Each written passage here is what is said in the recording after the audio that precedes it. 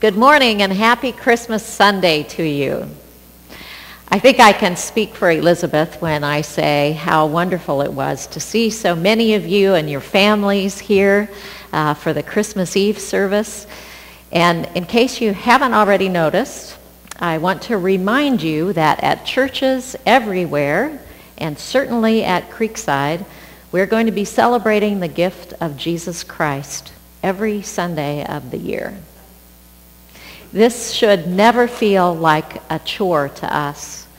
I hope we never lose track of how much of a privilege it is for us to be able to do that. The beginning of Advent was 4 Sundays ago, and it marked the beginning of the Christian year.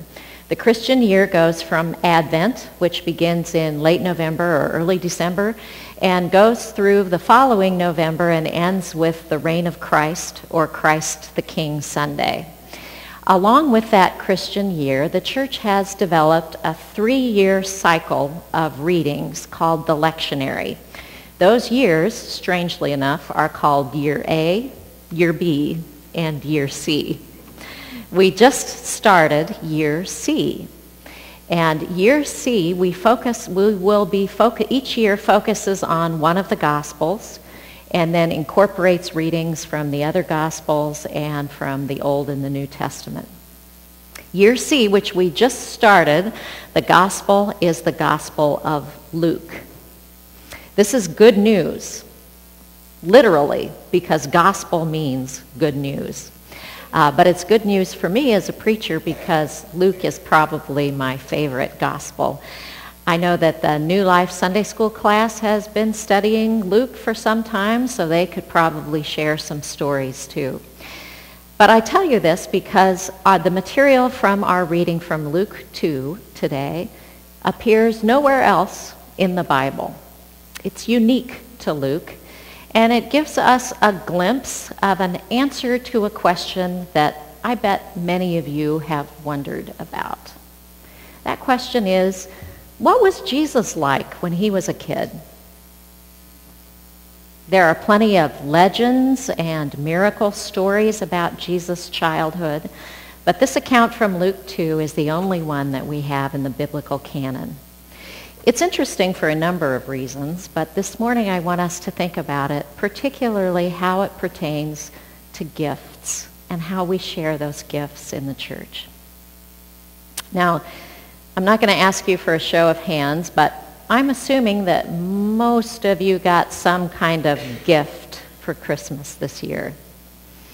If you're under the age of 20, or maybe 30, the gifts which are important to you are likely to be commodities. That is, stuff that you want. Things like toys, clothes, electronics, housewares, things that you can actually wrap up and put under a Christmas tree. Did anybody have stuff like that at their house this Christmas? I figured. When I was a kid, I used to hear people at my church say things like, I don't want any presents for Christmas this year. I just want to have all my family home. And I would think to myself, wow, that person is really old. How sad is that to not get any presents for Christmas? How terrible is that to not even be able to think of anything that you want more than your family, for heaven's sakes? Well, brothers and sisters, I am here to tell you that I am on my way to becoming that old person. What I have found is increasingly the things that I want, and there are plenty of things that I want. But increasingly, they're not things that can be wrapped up and put under a tree. Maybe this is the wisdom that comes with maturity, but I have to tell you, life was actually simpler when what I wanted was stuff. Anybody with money can buy stuff. The other things that we want tend to get a little bit more complicated. Let me give you an example. David Gilliland was here to play piano for our Christmas Eve service. It's always a pleasure to work with him and hear him play. And as a thoroughly mediocre pianist myself, I inevitably find myself at some time in the evening thinking, man, I wish I could play like that. But there's a pretty big difference between wishing for something and working to make it happen. In order to actually play like that, I'd have to spend hours a day practicing, lots of evenings in rehearsal. I'd have to spend a lot of years and a whole lot of money on graduate degrees. See, even with a lot of talent, developing a skill takes a lot of work. I'd have to sacrifice a whole lot of things that I currently do that I actually enjoy. So it turns out that if someone could wave a magic wand and make me talented and skilled, I'd be okay with that. But when it comes right down to it, I'm not willing to commit to working that hard or giving up that much. See, there's a big difference between wishing and working. As I said earlier, the Bible doesn't tell us very much about Jesus' childhood. We aren't told about that progression from toddler to teacher, from rugrat to rabbi, from munchkin to Messiah. I think we can assume that as the Son of God, Jesus had a special aptitude for this calling. In a more contemporary reference, we might say that the force was strong within him. But Jesus was human. And I think that part of Jesus' humanity was that he had to grow up and learn and work like everyone else. There wasn't a divine shortcut by which Jesus magically became wise and mature and knew a whole lot about Jewish law and Jewish teaching. We know that Jesus was all of these things by the time he began his ministry. So I think we can assume that he spent long hours in study and dialogue about the law. We know that he practiced prayer in his ministry. I bet that didn't just happen. Even people with extraordinary gifts have to work to develop them. That's one of the lessons that I take from this story from Luke. Now, 12 years old is a significant age for a Jewish boy. It's the last year of his childhood. Shortly after his 13th birthday, a young man becomes bar mitzvah. That literally means son of the commandment. And what this meant in Jewish culture was that the boy was now responsible for his own actions. As a child, his parents would take responsibility for him. But the transition to manhood meant that his choices and their consequences were his own and no one else's. This explains in part, I think, Jesus' response to his mother when she says, "Child, why have you treated us like this? We were searching for you in great anxiety." Now, notice that Mary addresses Jesus as child, but Jesus responds as an adult. No apology for the inconvenience or worrying his parents, just, "Why were you searching for me? Didn't you realize that I must be in my Father's house?"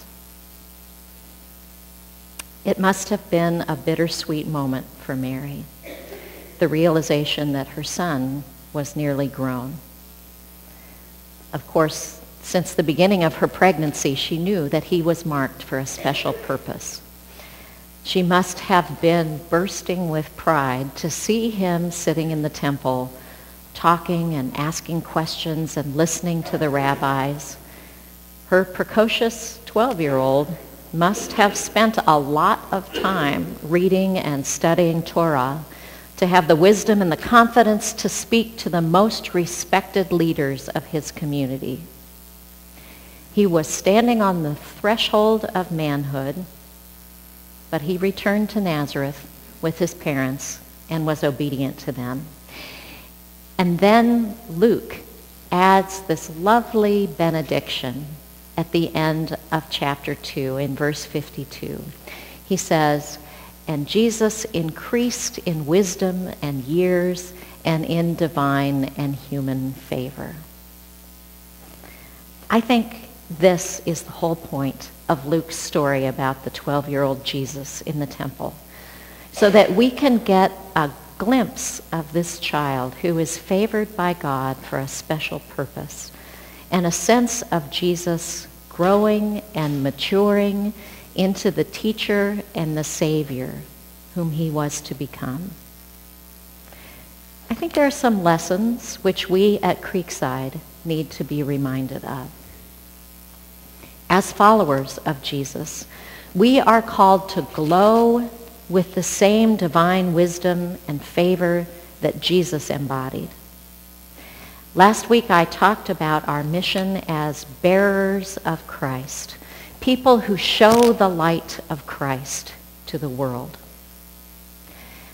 This Wednesday, the church board is going to meet for a retreat to consider our goals and goals that our ministry teams have turned in for 2016. I know there are things that we all wish for this congregation: to keep serving our community, to witness to God's love, to invite new people into our family of faith, to incorporate more families and children into our congregation. I could go on with a list like that, and I bet that most of you would agree with the things that I have on my list. But there's a difference between wishing and working. I believe this congregation has been blessed with a wide variety of gifts. And we have some really nice stuff. This facility, our property, the things that we have worked to put on it. But if we focus exclusively on the stuff and its maintenance and preservation, we risk losing sight of the mission to which God is calling us. We are called to glow with the light of Christ, the light which was in the beginning and with God and through him that gives us life.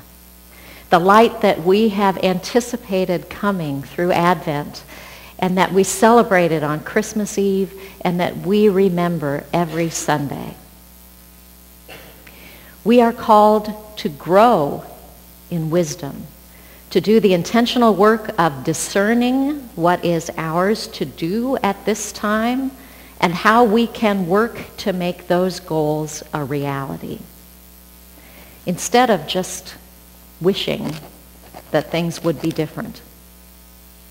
And finally, we are called to go out as followers of Jesus Christ, disciples who are committed to continuing the work of Jesus for the sake of God's mission in the world.